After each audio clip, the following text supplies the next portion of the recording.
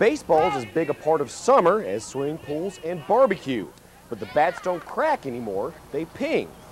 Except on summer league teams like the Athens Pirate Kings, where college players learn how to swing the lumber. Oh, it's better than a new girlfriend. I mean, these guys, truly, they name their bats. I mean, they sometimes will sleep with 2 or 3 of them. I'm an outfielder, so metal bat, you can track down a lot more with wood bats, so I find it better baseball. They make you a better ball player, no doubt. It's a lot harder, it's a lot different, it's a different game totally. Just like the prestigious Cape Cod League, the Southern Collegiate Baseball League has players flock from all across the country to spend a summer with the host family and play baseball. The league is sanctioned by Major League Baseball and coached by pro veterans.